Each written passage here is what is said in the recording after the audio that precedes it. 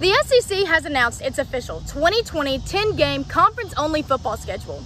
With this new schedule, Mississippi State plans to kick off the season against the defending national champions, the LSU Tigers, in Death Valley September 26 on CBS. The Dogs will host Arkansas, Texas A&M, Vanderbilt, Auburn, and will end the regular season with Missouri here at Davis-Wade. In addition to LSU, the Dogs will travel to play Kentucky, Alabama, Ole Miss, and Georgia. This will be the first season in 19 years that the Dogs will not end the regular season playing their rival, Ole Miss, in the competition for the Golden Egg, also known as the Egg Bowl. This will also be the first season since 2017 that the Bulldogs will travel to Athens to play the University of Georgia.